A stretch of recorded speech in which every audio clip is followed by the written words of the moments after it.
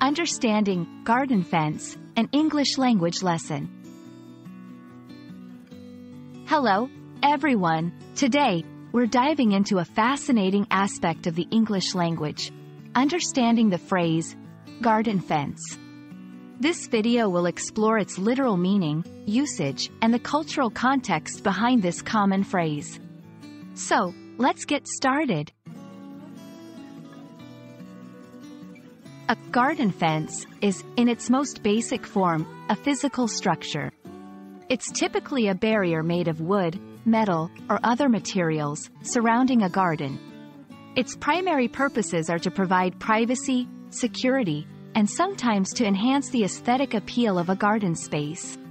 The concept of a garden fence is common in many cultures, representing a boundary between private and public spaces.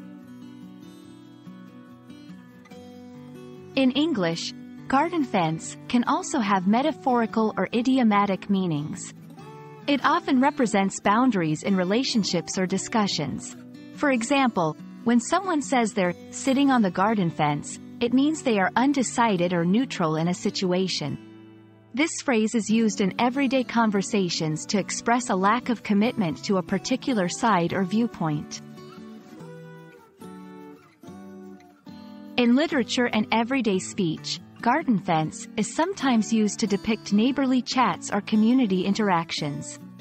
It's common to hear about people talking over the garden fence, which refers to neighbors conversing across their fence, symbolizing friendly, informal communication. This use highlights the cultural value placed on good neighborly relations and community in many English-speaking societies. The concept and usage of garden fence can vary slightly in different English-speaking regions. For instance, in British English, garden fences are often associated with suburban life, whereas in American English, they might be more connected to privacy and property delineation. Understanding these regional differences is crucial for English language learners to grasp the full context of the phrase. And that wraps up our exploration of garden fence. We've seen how it's more than just a physical structure. It's a phrase rich in meaning and cultural significance. I hope this video has been informative and enjoyable. Thank you for watching, and I look forward to seeing you in our next English language learning adventure.